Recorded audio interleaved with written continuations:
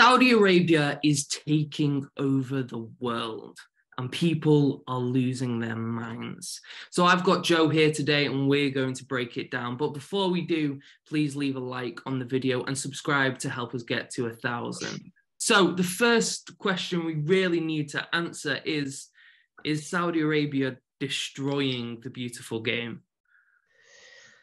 It's a big word and lots of connotations that come with that. When you look at football throughout history, there's been lots of power shifts in terms of the leagues that have dominated and had the most of the world's talent. And in truth, it's always been the leagues that are willing to spend the most money recruiting the best players. Now, if you're to sustain a domination, then you're going to have to spend money consistently on recruiting the best players. You know, throughout the 1990s, Serie A was the sort of dominant league in terms of a lot of the biggest transfer fees were heading that way. More recent times, it has been the Premier League. So with Saudi Arabia, at the moment, it's too early to say whether or not they're going to destroy football. But it's certainly looking like they are trying to make a permanent mark on the game. Is it going to be viewed differently from the Serie A thing in the Premier League because Saudi Arabia don't have Champions League football? That you know, incredible competition that everybody seems to look to think is the ultimate elite of football. Is it viewed differently because of that? What we don't want to get bogged down into really is seeing football from this westernized point of view that the only elite competitions can be in Europe. The Asian Champions League that they compete in is obviously a huge tournament in Asia, and the Saudi teams have got quite a strong history in it.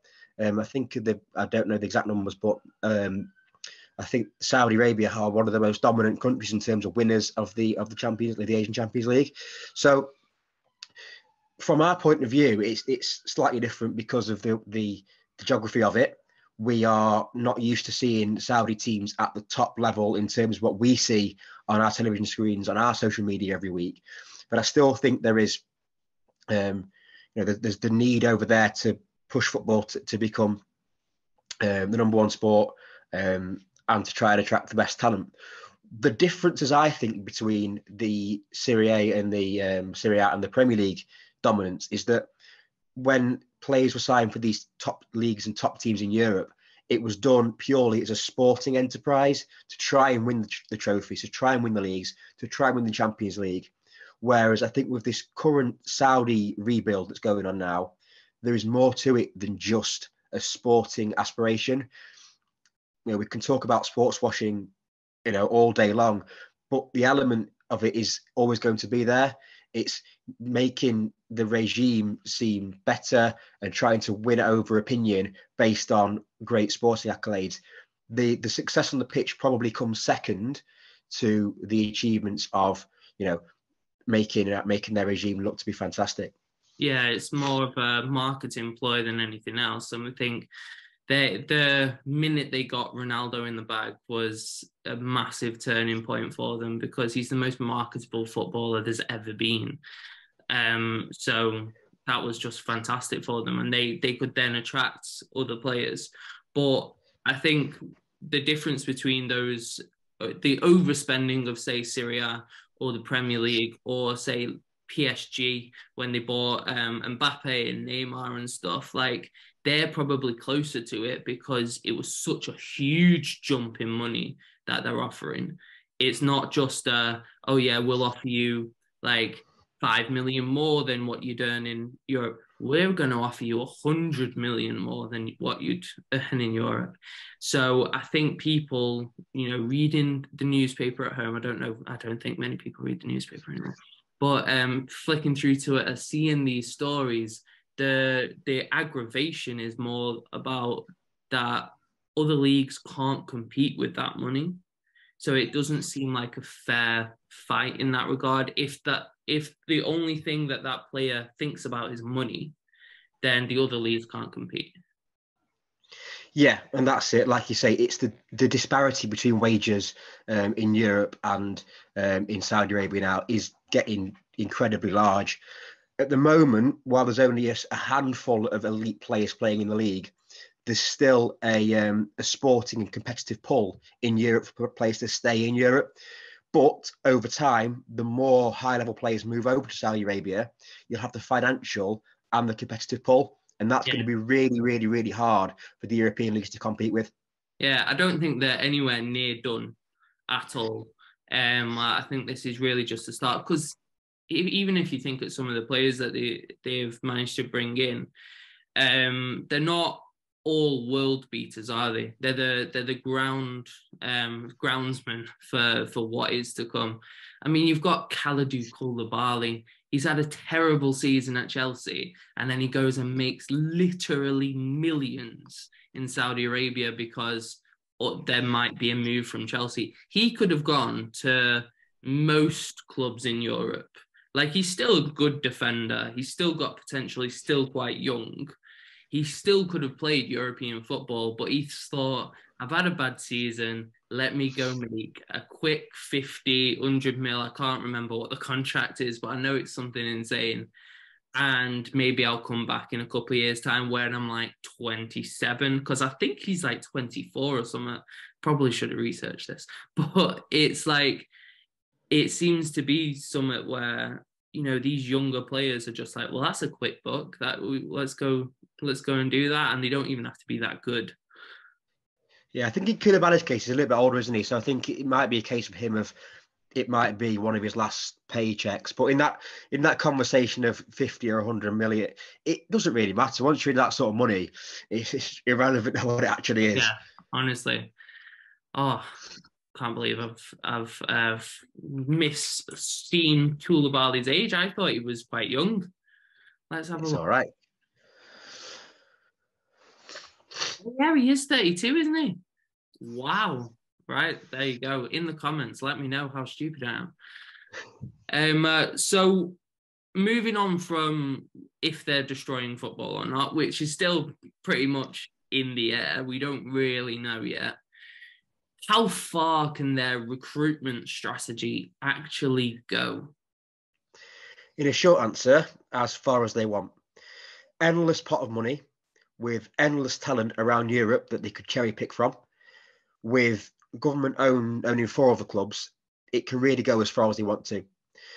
And a lot of it depends really on how many players in the European leagues want to jump ship and play there. So it's a waiting game really still, but I don't think there's really much of a ceiling in terms of how far it can go. Do you think in the future European clubs will bring in Saudi clauses into contracts saying that they will not accept offers from Saudi clubs if they come in for them? Football agents aren't daft, and especially the ones that look after some of the elite players in Europe. Yeah. If a club tried to implement a clause of that nature into a contract, I think an agent will be all over that. And probably try and do the opposite in a sense of try and extract every last penny from a Saudi deal they possibly could. It'd be nice in theory, but I worry that agents would start getting their mucky fingers into it and stop that happening. Yeah, they're quite good at extracting money from people that actually do the work for them, aren't they? Very much so. So I just feel like there comes a point where you get these players where that money isn't enough for them. That money isn't what they're looking for. Like, at the end of the day, any Premier League footballer is good for a tenner, aren't they? Not on the breadline, are they? Yeah. So I just have a feeling like, yeah, we see players as greedy, overpaid, and all that. Personally, I don't think they're overpaid. Well, I think maybe some of the Saudi are overpaid, but like, I feel like some players would just say no. They'd want to be at home. They'd want to be with their families. There's things that's more important to them than, say, making a ton of money when they already make a lot. Now, they already do make moves for money, of course. They already fly across Europe. So maybe that kind of waters down that argument. But I just feel like they'll get to a point where they've found all the players that will play in Saudi Arabia, and then that's their league. That's it, done. I agree. And I think there always will be players that play the game more than just for money. There'll be family ties to countries. There'll be sentimental. You'd hope there might still be some sentimental club ties to certain clubs, and they don't want to leave. As I mentioned earlier, there's a competitive edge to it as well. If the league isn't competitive enough and they're not playing in the UEFA Champions League and the Asian Champions League isn't strong enough yet, they might still want to push themselves and play in the strongest competitions in the world. And again, it comes back to how high the ceiling. If a lot of players do move over there, it's kind of, you open the gate and the floodgates will open, but it just takes a few to cross that line first, for the floodgates to open. Yeah, like you said, there will be a few that would like to stay, but money is more of a pull than I think we realise, unfortunately. yeah. I think the thing I'm looking at is the biggest reference point for this massive groundswell in the Saudi Pro League is LIV Golf. The golf competition that was created by Saudi to basically try and attract the top golfers in the world away from the PGA Tour. And they did that first by going after the older guys, the guys that were kind of on their way out, and giving them millions to go and play. Because on the golf tour, if you're not playing well, you don't get paid. If you don't make the first 64 cut in the first 2 days of a tournament, you get nothing, even if you've had to pay money to be there. So they went for those older guys that were kind of dropping off a bit, paying them a steady wage of millions and millions to get them to play in that competition. Then they went after one or two big fish, and they got them. They managed to get them into that fold and away from the PGA Tour, because the ruling was if they were playing in LIV Golf, you couldn't play on the PGA. But then I think there were players that stayed massively loyal to the PGA.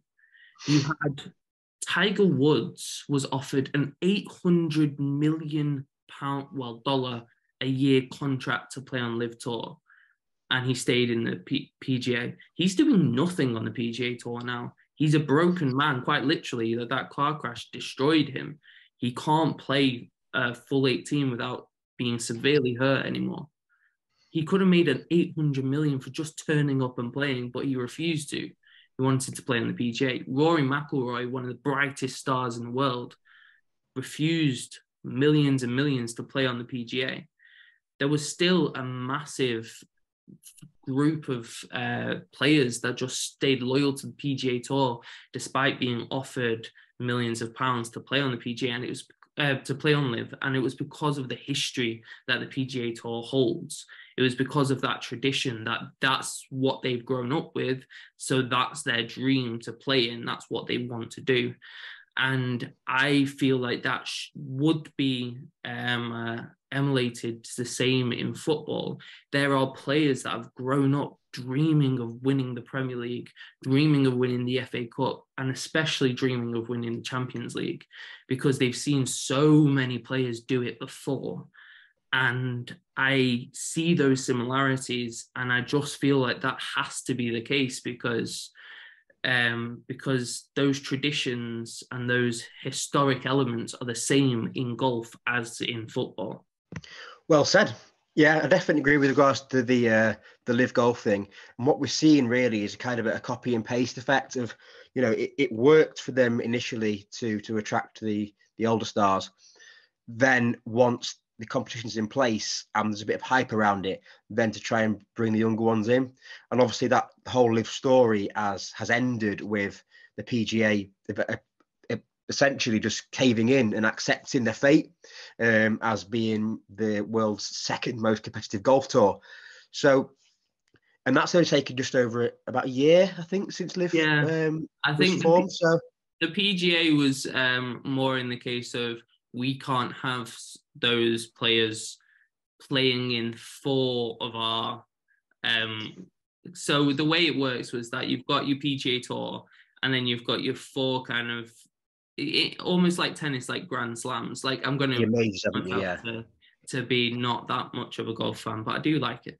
But so the LIV Golf players could play in those 4 majors, but they couldn't play on the PGA Tour. And I think the PGA were a little bit like, we can't really have them winning the 4 majors and then, you know, pissing back off. Yeah. And like going and earning their millions, because it dilutes what we have. So I think they just came to an agreement to, I don't think it was more of a settlement to say, right, we're the second biggest. I think it was more of a, we're going to come together again. We're going to like join up. We're not going to fight each other anymore. Which I don't know. Still, I thought the actual drama was quite good for golf.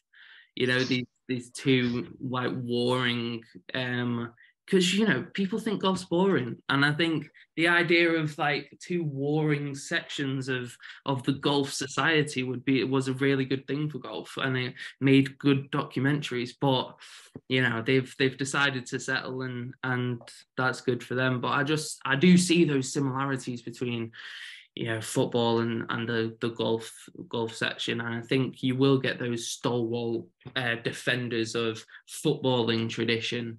But maybe they aren't the best players in the world, who knows? But it's definitely going to be an interesting couple of years to see how far the Saudis can actually take it. Can they recruit Kevin De Bruyne? Probably, because he's getting old. Can they recruit an Erling Haaland? Can they recruit Kylian Mbappe? Is it possible for them to do that? Or do those players want to achieve all they can achieve in Europe first, which Haaland already has done? Or do they just want the quick 200 mil and then maybe come back to Europe later in their career? It is going to be an interesting watch. Quite depressing for some of us who just are European football purists, but also probably a little bit ignorant from our standpoint too. Yeah, definitely, Luke. It will be interesting. It will be very interesting, because we don't know until one of these big names goes over there just how competitive the league can be as well. Yeah. And I think that's, like I say, going to be one of the next biggest drawing factor to that league. Other than just money, it'll be the competitiveness of the league as well. So our final question: what does the Saudi League mean for all other leagues in world football? I think to take the league in isolation will be quite naive. I think you've got to think about it as a global footballing picture. And I think of it with the new Club World Cup format in mind. There's a reason why the government, well, the PIF, have purchased the 4 bigger clubs in Saudi Arabia at this specific moment in time. It's a plan with this Club World Cup in mind that starts in 2 years' time. 32 teams in it. From what I've researched and looked at, I think Asia will get 4 teams in it, or could be more than 4 teams. And I think what the plan is potentially recruit well enough to get some of their teams on the global stage competing against other teams in Europe and the rest of the world, you know, competing in essentially what will be a World Super League, well, a World Super Cup.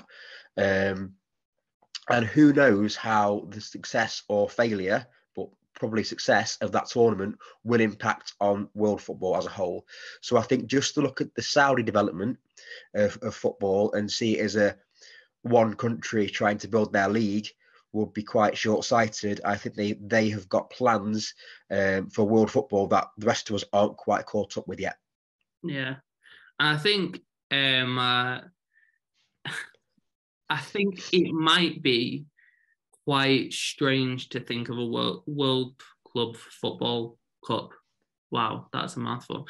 Anyway, because like that is any bigger than what we've already known. Because personally, I've never watched a Club Football World Cup ever, but they have been around. You know, they've been around for like donkey's years. But I've never been bothered, even when my own team, Manchester United, were winning them. Never bothered to watch. because it Well, just didn't seem like relevant. It just didn't seem. It felt more like a pre-season tournament, if I'm honest. Like when apart from '99, when United dropped out of the FA Cup to take part in it. yeah, I just like it. Just feels like a FA Cup, not an FA Cup, a pre-season tournament. I just don't. It doesn't seem that important. Like it's great to look on a TV. Wow, football club World Cup. Wow, but I don't see it as that popular. I'm unsure of any other football fans that are like, oh, did you watch that game last night? Like I've never really had those conversations with people. I think it's difficult because there is so much football on TV. It can be hard to motivate yourself to watch the European champions taking on the Asian champions or whoever in a game that, especially I think in Europe, it's seen more as like a European Super Cup 2.0 or a Community Shield 2.0 on maybe a bit of bigger stage.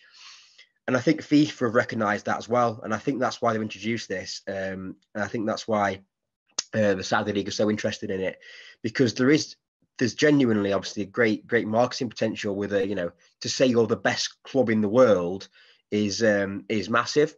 Yeah. At the moment, the current format doesn't really tell you enough about the other teams in the world to actually safely say that the winning team of that Club World Cup is the best club in the world. As we know from the Champions League expansions and the World Cup expansions, more games equals more money. The better teams playing more games equals even more money. And as you talked about right at the start, this sort of spread of talent around the world. If every single game has got a superstar in it, then more people are going to be inclined to want to watch those games. So I think the future of football is very much dependent on the success of this new Club World Cup. And it might seem a bit of a stretch at this point in time to put so much of football's destiny in the hands of this tournament that hasn't even started yet. But a hill that I will die on is this Club World Cup will be a defining factor in the way that football moves forward in the future. Yeah. So I think in terms of what you were saying about the spread of talent across the world, it's a really tough thing to think about because beforehand, all the superstars, and there are finite superstars in football, would come to Europe to kind of show off their talents. And you had the 5 biggest leagues in Europe that were the top leagues that you could watch for competitive football. Now those superstars are spreading out across the world, which, sounds great, more like encultured, like more, we get to see more football around the world. It's brilliant. But actually what it does is water down the footballing product. It makes each league slightly less competitive. It makes the leagues that they've gone to a bit more competitive, but it's into much more of a level playing field, which again sounds nice. But when you think about it, that just means that when you're watching the Premier League, which was the most competitive league in the world for many years, some argue that it still is. I'm not entirely sure. It's English bias and all that.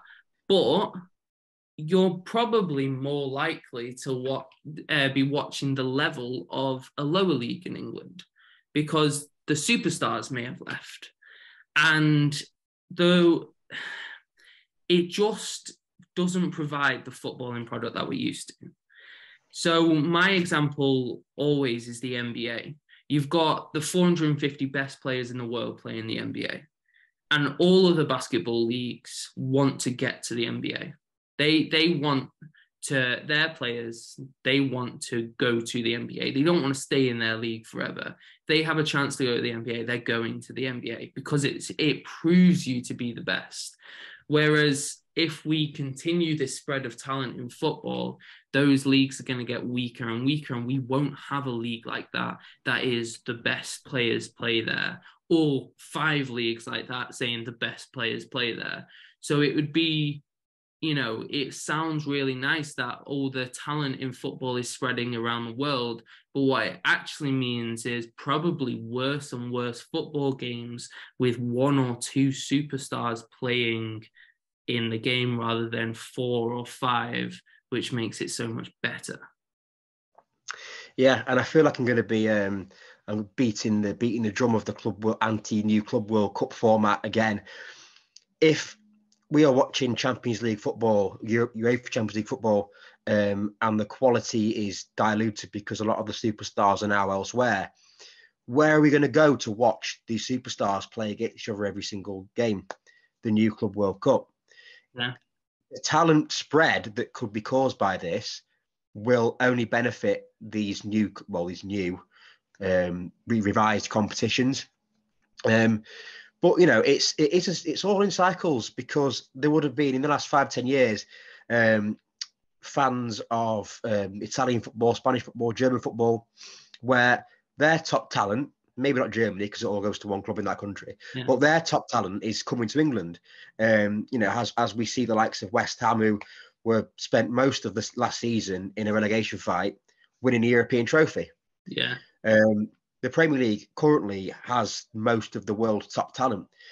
A lot of people in Spain, Italy, France will be disappointed at that, and will be looking forward to seeing a lot of players leave the Premier League and try their luck elsewhere. Whereas we're sort of getting used in this country, getting used to having the best talent and being able to attract the best talent. That it's a massive shock to us. Obviously, we've got Newcastle in the Premier League, who could be a different conversation altogether in terms of what their aspirations are and how their aspirations link in to the Saudi plans. But if we do see talent leave the Premier League, it's nothing that we haven't done ourselves to other countries. Yeah. Who do you think's a bigger priority for the Saudi government? Newcastle United or the Saudi Pro League? It's a coin toss. I really do. I think for the time being, Newcastle United, because Europe is still where most of the top players are playing, and where the most important and prestigious prizes are in terms of Premier League, Champions League. If Newcastle can be successful in terms of winning a Premier League title or winning a Champions League, or even going out in the group stage and winning the Europa League, if they can win something impressive next season, that's going to be a much bigger marker for the public investment fund than signing another couple of superstars for Al-Hilal or whoever. Yeah. For the time being, I'll say Newcastle. In the next 3 to 5 years, I could see that club being slightly neglected in favour of supporting the league. And it might make one or two of their fans look silly when Bruno Guimaraes is shipped to Al-Ittihad on loan or whatever. But I think I've heard stories about the idea of Ruben Neves being loaned back to Newcastle United after signing that ridiculous contract in Saudi. I think that might be a way they do it, is start signing these superstars, and for the first maybe 2 seasons decide, oh yeah, Newcastle, do you want this player? Do you want Benzema, Newcastle? I think that definitely might be a thing, but I also think that it's a sad state of affairs, but I think only really other state-owned clubs are actually going to compete with Newcastle, which means that the Premier League or European football is just going to be like a spitting contest between the sheikhs of the Middle East. Like you've got, City owned by Sheikh Mansour. You've got the possibility of Manchester United owned by Sheikh Jassim. It will become this chess match between these extremely rich states buying clubs in Europe and basically kind of shitting on each other through football. I think that's probably what we've got in store. It's a scary prospect, because you're going to end up with Premier League games basically being an ego competition between Middle Eastern states. And call me old-fashioned, but that's not really what football's all about. Really? Even if they were owned by, let's forget about human rights records for 1 minute. Even if they were owned by a beautiful, loving country, I don't know. Don't think there are any. Yeah, no, I don't think there are. let's say they were bought by the most beautiful, loving country in the world. Being a football club being owned by a nation state, full stop, is a concern because, especially if they've got a complete, infinite wealth they can spend, it stops being about the football and it starts being about, like you say, the egos and the spitting contest between these states that are, geographical rivals as well. Yeah. It just doesn't bode well for the future of football. Yeah, there's definitely elements as well of that split between fans and the club now, is that, of course, football clubs have been owned by people for a very long time now, but originally there were fan clubs, they were built by fans, and we still very much say, like, I'll say Manchester United is my club. It's not, like, grammatically, it's not my club. I don't own any part of it. And I think we're starting to see more and more clubs have that separation between the fans really have nothing to do with the football club other than paying the tickets to go and watch them. And I do kind of see a really, daunting future that might be more of the case. Yeah, and I really don't see how it ends now. I think the horse has bolted massively, and I think it bolted with City, to be honest. But I think a lot of people were too busy asleep to notice it really happening, especially as they just come from the ownership of Sinawatra as well. And it was kind of a deal brought through with Sheikh Mansour and Abu Dhabi. I think that was the moment where it turned, but I think none of us really realised. Yeah. I mean, I didn't. I was probably about 11 years old, but I just remember thinking, Robinho is a good player, and that is it. I'm not a City fan, but them signing Robinho was I sort of sports washed, but because I was young and impressionable. I just saw a good player playing for a team that's not really had good players before. It was a surprise. It was a novelty, and I think that's the worry that now the horse has bolted. Nothing was done to stop Saudi and Newcastle. So nothing can really be done to stop Sheikh Jassim and Manchester United. Where does it end? It probably doesn't. All right, I think that is a very good place to stop. So please like this video. Make sure you comment to tell us probably how wrong I am, and subscribe to help us reach 1,000. We want to build a community of sports lovers here, and hopefully a community of very well-behaved people. So don't say anything nasty, please. Thank you very much, and see you later. Goodbye. Bye-bye.